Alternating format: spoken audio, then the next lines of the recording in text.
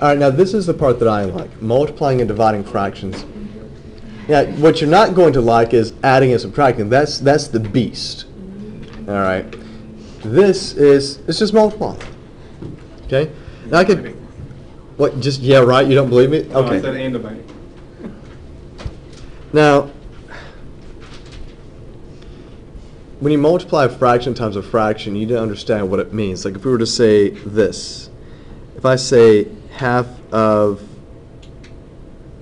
1/3, when we're talking about fractions and we have it like this means multiplication. When you have the word of used with fractions like this, it means multiplication. And to get a sense of what this looks like, think about food. Okay? I like food. I didn't used to like food, but my wife has changed me of that because she's a fantastic cook. I say cook, she is more of a baker than she is a cook. That is her strength. Anytime she says she's baking, I'm like, yay, and then I realize she's actually baking for somebody else. Which means I only get the pieces that look like they fell off onto the floor. But hey, I'll take it, right? So if I have a third would be, say that piece right there, right? That's what fractions mean, a third. Suppose this was your favorite candy bar or something. Here's a third of it, right? You get a third of it. I'm going to eat a third of my candy bar. Oh, let's do subtraction. If you're going to eat a third of it now, what do you have left over for the next day? 2/3, right? Now here's the problem with this. You take a third to eat, right? But you have kids.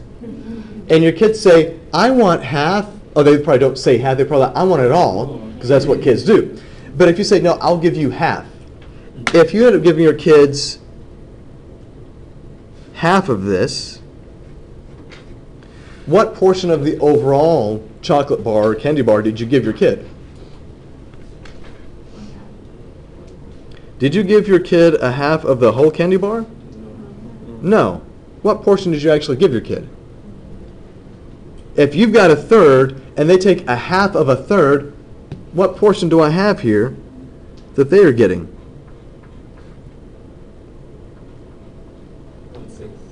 If I divide this third into a half, and I divide these other pieces into halves as well, you see that I've divided this whole bar into sixths.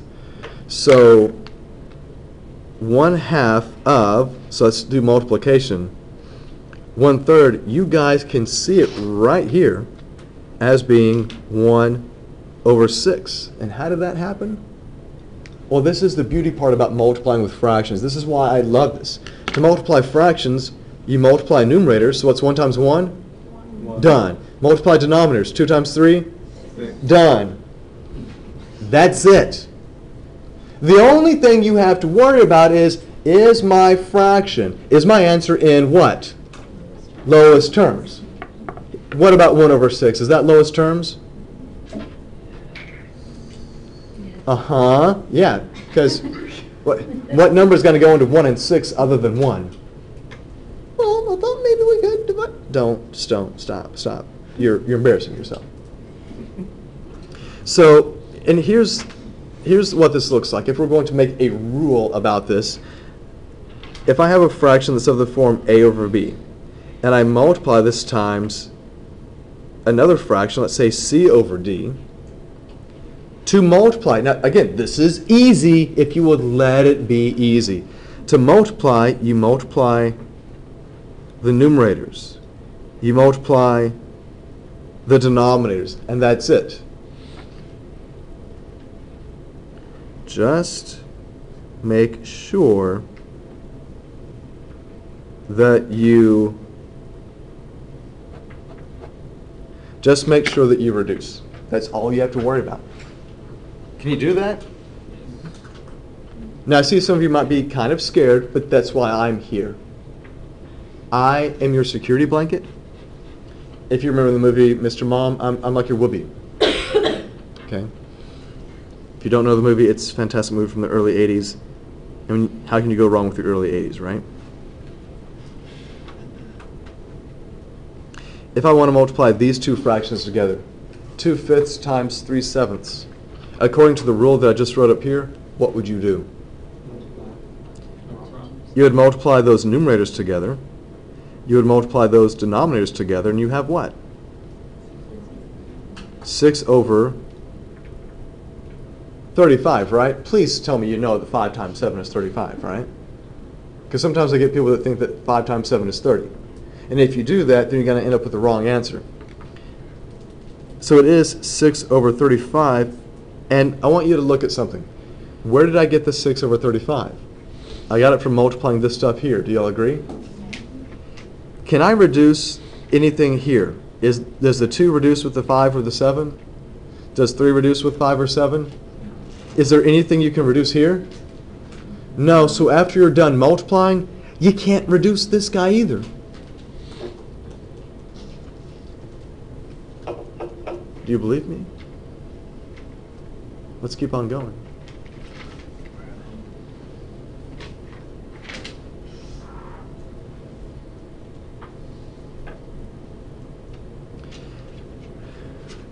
What if I have negative 4/9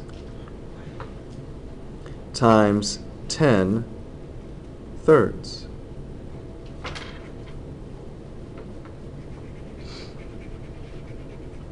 Oh, you're bringing negatives into this? You must hate us.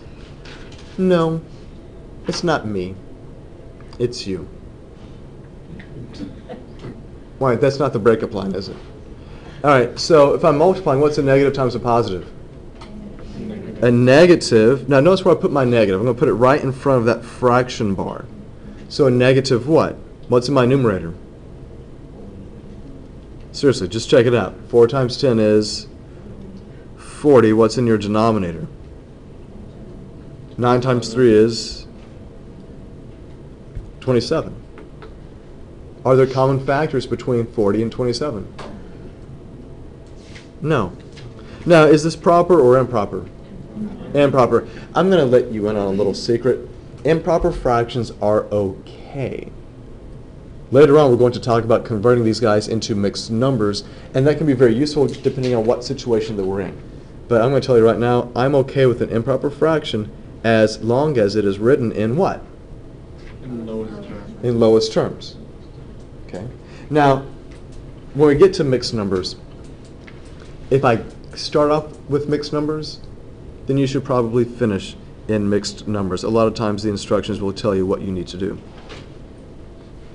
All right, suppose I have 5/4 times 12 over 25.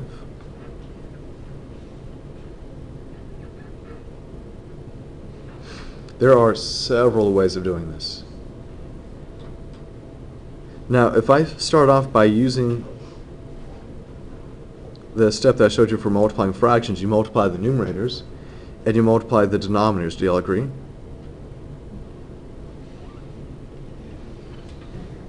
Now, what you can do here is that you can reduce before you multiply and get larger numbers that may be out of control for you. I'm going to show you there's several ways of doing this. Suppose I do it the long way, or what I might consider the long way. What's 5 times 12? 60. What's 4 times 25? 100. 4 times 25 is 100, right? Now I've got 60 over 100. Do these guys have a common factor? 10. Okay, if I reduce these by 10, then I would have what? I'd have 6 over 10. Is that in lowest terms? No, I can reduce these by a common factor of 2, and I end up with what? 3/5. Can I reduce 3 over 5 anymore? Nope.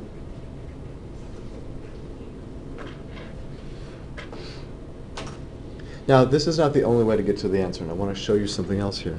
Please don't freak out on me. I'm here for you. So the alternative way of doing this,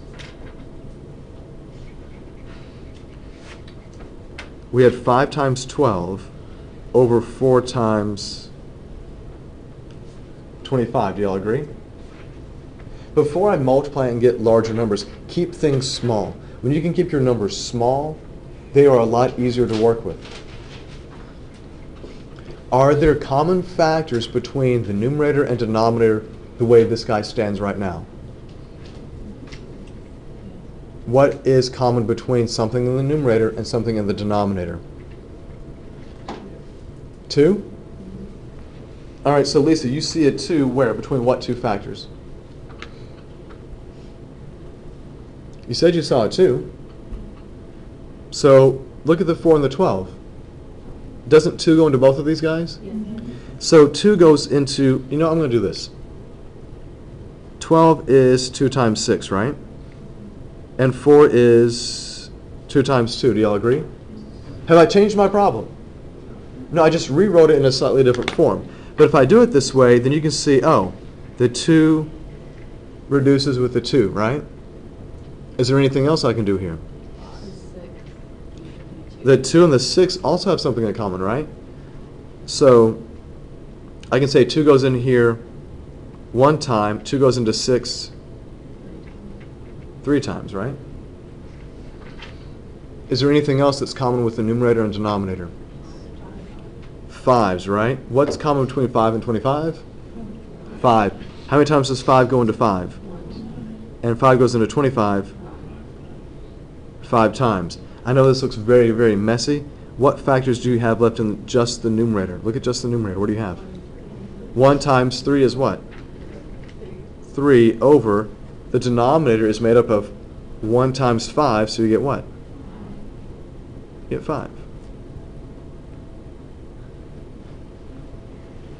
It's still the same answer. Do y'all agree?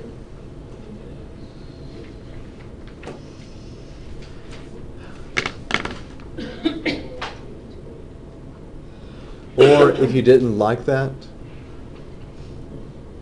I'm just going to...